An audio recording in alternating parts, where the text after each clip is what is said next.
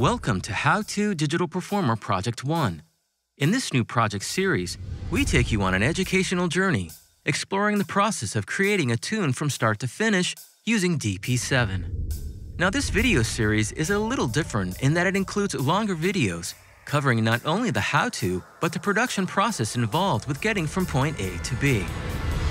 You'll see how to import, edit, and tempo match audio to create a loop, create a MIDI drum pattern with the drum editor and Mach 5 2, record, edit, and comp a live acoustic guitar track, create orchestral MIDI performances using Kontakt and Symphobia, record, edit, and arrange MIDI data in the graphic MIDI editor, use volume, panning, EQ, compression, and reverb to enhance the mix of the project, fine-tune the mix with track automation and brick wall limiting, and finally, export the finished song to disk.